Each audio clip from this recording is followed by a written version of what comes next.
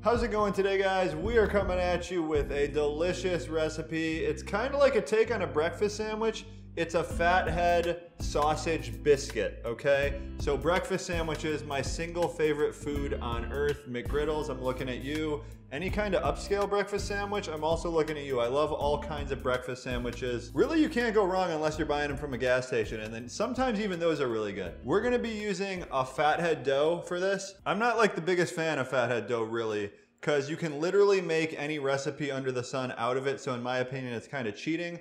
But I think we haven't used it in a while, so maybe a lot of new people to our channel are not even familiar with it yet. They don't know it exists. So we're gonna make these sausage biscuits using a Fathead dough. So the ingredients you need to make a Fathead dough, pretty basic. 1.5 cups of mozzarella cheese, and then we also have 1 ounce of cream cheese in there. 3/4 cup of almond flour, finely ground, and 1 egg. We're gonna microwave this for about 30 seconds. Okay, so this is looking good. You wanna be careful not to overdo it too much, but it does need to mix together. Make sure the cream cheese and the mozzarella cheese are evenly combined. That is looking perfect. So you will be needing to microwave this again as it cools pretty quickly, and you want to work with it while it's hot. So we're going to be adding the almond flour right on top, and that acts as a little bit of a shield between the really hot cheese and the egg. So now I'm going to add the egg too. If you add the egg directly to the hot cheese, there's a chance that it cooks. Don't cook the egg. Okay, now just mix this all together here.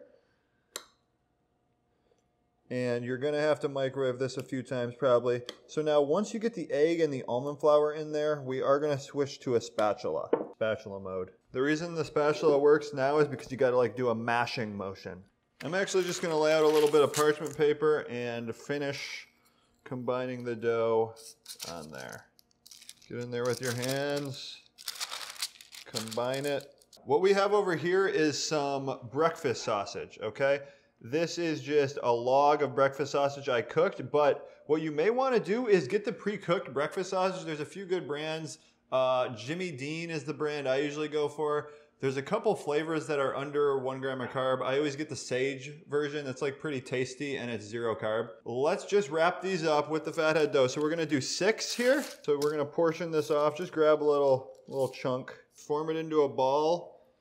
And then I'm just gonna do this by hand. You can put parchment paper on top and roll it out, but we have a baking sheet here that we're gonna bake it on. I'm gonna just press it out, pop the sausage in the middle, and then wrap it up. It's actually pretty easy. The temperature of the dough is the one variable. If it's not rolling like this easily for you, you just gotta microwave it again. Then I like to put the seam side down so it bakes up nicely. Boom. And then as far as other things you can put in here, you can obviously put a bunch of seasonings on the sausage. That would be really good. These are already pre-seasoned though. You can do like some tomato, some onion, of course. You could do cheese, but the dough is already cheese, so I mean, there's never enough cheese. I wouldn't do cheese. I think like some maple extract could be delicious if we're going back to, you know, McGriddle territory. Jalapenos are good. You know, just get crazy with it. You don't even have to do this for the filling. The sausage, you can do any kind of filling. You can do like a pizza, calzone. And if you're really having trouble with it sticking to your fingers, you can dip them in some water or some oil to make it easier so the dough doesn't stick to your hands. Another sausage. And wrap. Okay guys, I finished rolling these out and wrapping them. You can see here we have 6. I think if you want to do more sausage, you could probably wrap like 8 of these. I used a little bit extra dough on the last few. So these are going to go into the oven at 400 degrees for 10 to 15 minutes. Keep an eye on them. So we are going to check back in on these when they're done baking. We're back. These have been in the oven for exactly 13 minutes. And you can see perfectly brown on the bottom. They just look beautiful. So all that's really left to do is to give these a try. I'm gonna pick out the most beautiful one. I like you. And let's cut into this real quick so you can kind of see what the middle looks like. And remember, the sausage inside was fully cooked before baking it with the Fathead dough around it. Oh, baby. Look at that. So cute too. Beautiful, guys. You can see here, the dough is pretty thick. If you wanted to use a rolling pin and roll out the dough, You can probably double the amount of these that you make, double the amount of sausage with the single dough recipe, just using a thinner dough overall. But here we go, guys. Let's give this a taste.